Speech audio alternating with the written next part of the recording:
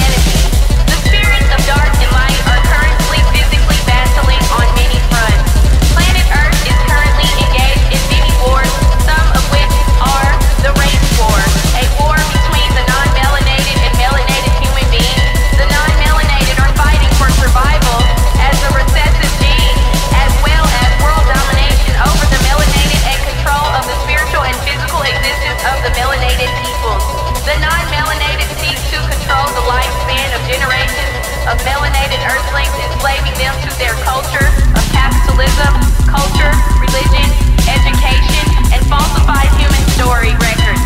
The melanated are engaged in the defense of their rights to sovereignty as human life forms and throwing off generations of rule and indoctrination by the non-melanated.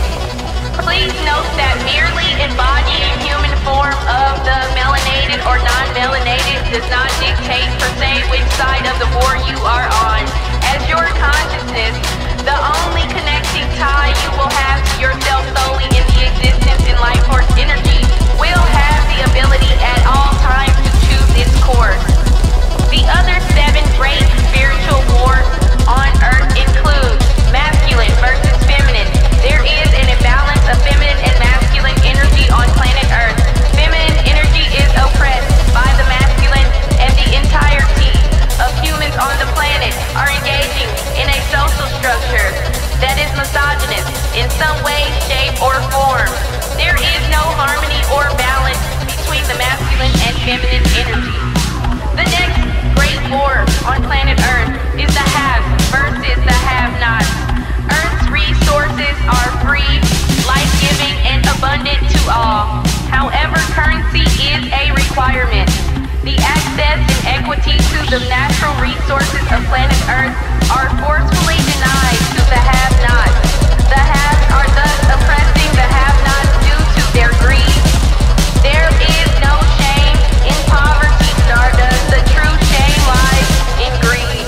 There is a war of humanity versus planet Earth itself. Mother Earth is subdued by the very children she nurtures. There is a war amongst religions to control and possess the theology and spirits of humanity for the sake of power in many forms, including financial. The mass of spirit beings of humanity undergo religious oppression, domination, and warfare. Spirits are robbed of the freedom of consciousness of self, withheld the tools of knowledge and wisdom to awaken, liberate, and enlighten thyself toward the highest self. The highest micro self will determine the highest macro self for his planet, Deep Space Traveler. Stardust, consider pursuing spiritual principles which all religions promote, like love, truth, peace, freedom, justice, joy, wisdom, beauty, whole health, and prosperity. There is a war for power. Spirit beings are physically, mentally, spiritually, and financially embattled. Many of the Earthlings are sick, tired, weakened, and oppressed. The power pyramid must be inverted. May the power invert from top to bottom. All power to all the people. There is the war of sexuality. Spirit beings are being denied the freedom to pursue the sexuality of their spirit. Sexuality is entrapped in boxes of religion, marital status, gender, identification, politics, culture, family, and societal standards. There is judgment and oppression of sexuality, orientation, gender identification, expression, and preference. Sexuality is not free on planet Earth, though it is in the spiritual and natural realm. There is a war for self-expression. The freedom to express thyself artistically and in fashion is not available to all. Every body is beautiful. Every material body is beautiful. Fashion, however, is controlled and dictated by an industry of humans and are oppressed under religious, cultural, societal, professional, familial, and industry standards of how to self-express. Consumerism and materialism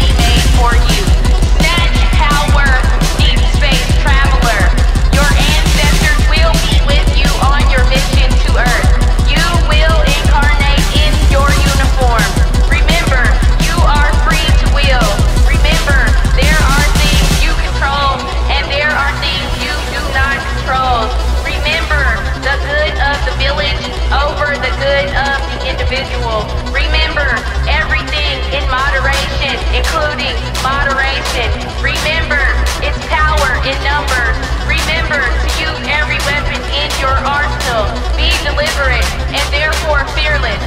Snatch power.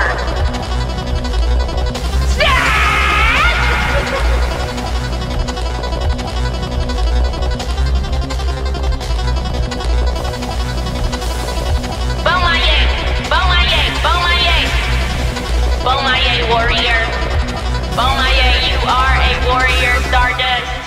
By choosing to embody the material realm, you have thus chosen to engage in the wars of planet Earth.